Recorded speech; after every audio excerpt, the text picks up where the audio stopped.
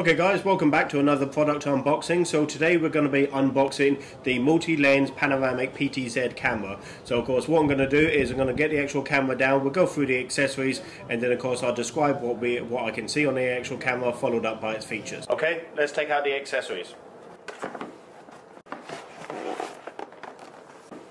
So on the inside of the box is the collar to secure into the wall mount bracket. Now this camera doesn't actually come with its own wall mount bracket, that's a separate model number that we can give you. But as you can see, the actual collar has been designed to take a good amount of weight, and of course obviously has lots of strong bolts in place to be able to keep the device safe. Okay?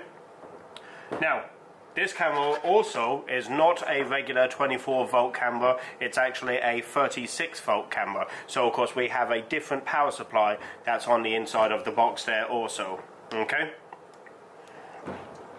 Right. Now, there will be two safety cables on the inside of the accessory box. There will be some Allen key tools,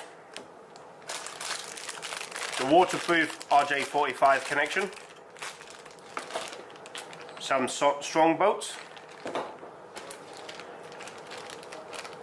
some grommets to in fact actually keep the top of the camera waterproof and tight, and then one more Allen key that also has a new wristband connection on it in the event of droppage at a high height. Okay?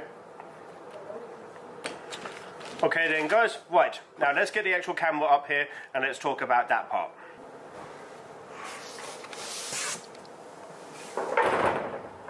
Okay guys, now we got the actual camera on the desk here, let's take a look at what the actual camera has, and then of course I'll describe some features. So let's just talk about the lens. So of course the lens within itself, there are two versions of this lens. We have the 2 megapixel and the 4 megapixels. We also have a 37 and 40 times zoom.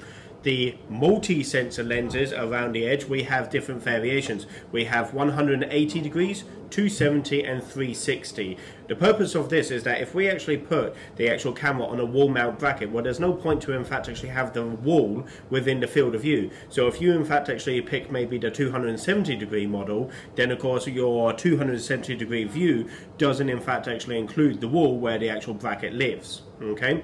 All of the sensors, including the actual optical sensor for the super zoom, all of these sensors are Starlight cameras. So of course, like even on the 360 degree, that is Starlight once again. And of course the IR zoom, if needed, then we can do 220 meters or 400 meters. Okay, now the actual camera, my favorite feature, is once again another single man install. So I'm just going to turn this camera over and let's just take a look at the underside.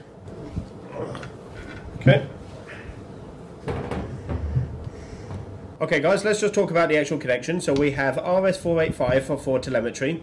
We have a gigabit fiber connection to the actual camera's head. We have a regular RJ45 network connection. Power supply connection. We also have 12 volt out for an adjacent device. Analog connection out.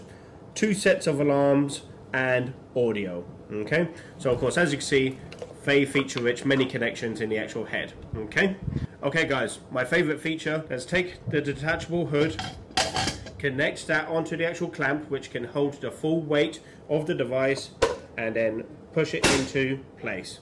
Now we can just push down on these strong bolts.